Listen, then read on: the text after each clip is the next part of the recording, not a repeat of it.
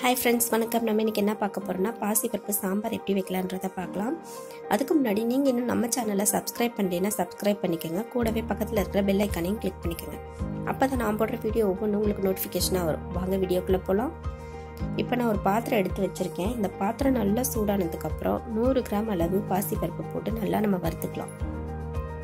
இது வறுக்கும் போது நீங்க அடுப்பை வந்து சிம்லயே வச்சுக்கோங்க. அப்பதான் பாசி பருப்பு தீஞ்சு போகாம இருக்கும்.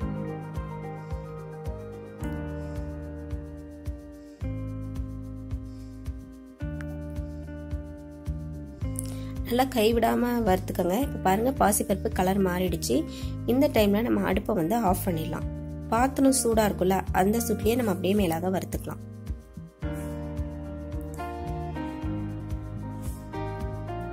பாருங்க பாசிப்பருப்பு நல்லா வறுபட்டு கலர் வந்து மாறி வந்திருக்கு. இப்போ நம்ம பாசிப்பருப்பை கழுவி எடுத்து வச்சுக்கலாம்.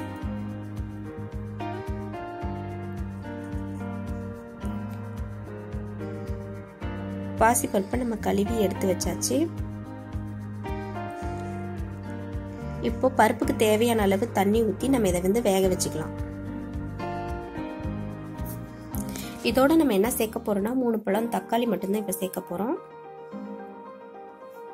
100 பருப்புன்றனால நம்ம 3 பழம் தக்காளி போட்டா போதும்.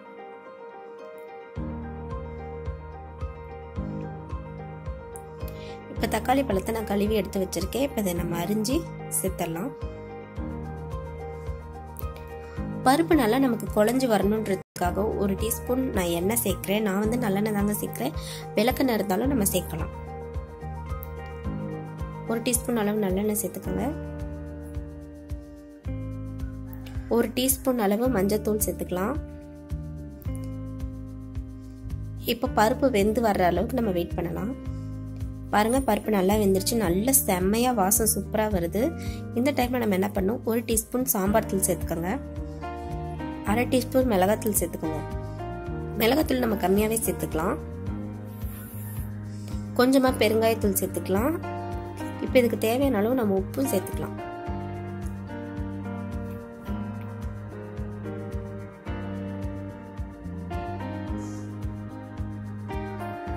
இப்போ இது நல்லா கொதிச்சு வரட்டும். அதுக்கப்புறம் இதுக்கு தேவையான தாளிப்பு வந்து நம்ம தாளிச்சிடலாம். ஒரு பேன் வச்சு அதில் ஒரு 4 டேபிள் ஸ்பூன் அளவு எண்ணெய் ஊற்றிக்கலாம்.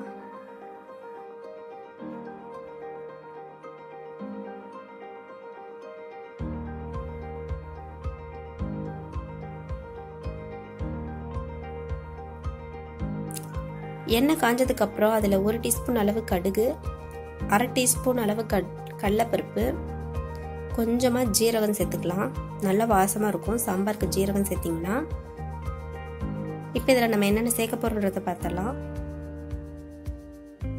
நான் ஒரு பெரிய சைஸ் பெரிய வெங்காயத்தை கட் பண்ணி வச்சிருக்கேன். ஒரு 4 பல்லு பூண்டு இடிச்சு வச்சிருக்கேன். கருவேப்பிலை, வரமிளகா ஒரு 5 வரமிளகா கிள்ளி வச்சிருக்கேன். இப்போ கருவேப்பிலையும் வரமிளகாயும் நம்ம போட்டுடலாம். இடிச்சு வச்சிருக்கிற 4 பல்லு பூண்டையும் நம்ம இதோட சேர்த்துடலாம். அரிஞ்சு வச்சிருக்கிற பெரிய வெங்காயத்தை நம்ம இதோட சேர்த்துடலாம். நல்லா வணக்கி விட்டுறலாம். வெங்காயம் வந்து சீக்கிரமா வதங்கி வரணுன்றதுக்காக நான் இதுல 1 டீஸ்பூன் அளவு உப்பு சேர்க்கிறேன். நம்ம கொஞ்சமா பெருங்காயத்தூள் வந்து சாம்பார்ல நம்ம சேர்த்திருப்போம். இதுலயும் நம்ம கொஞ்சமா பெருங்காயத்தூள் சேர்த்துடலாம்.